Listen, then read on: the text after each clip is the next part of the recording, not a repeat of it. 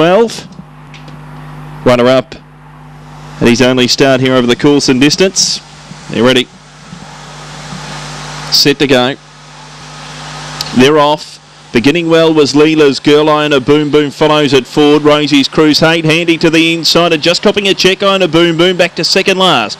Rosie's Crusade off the back, 3 in front of Leela's Girl. Jinley Prince 4 lengths to Sherry Lee Lass. Well back Tina Lee with Iona Boom Boom last on straightening Miss Viking. The leader though is Rosie's Crusade, and Rosie's Crusade dashed away to win by 6. Jinley's Prince second. Leela's Girl third. Iona Boom Boom just grabbed fourth.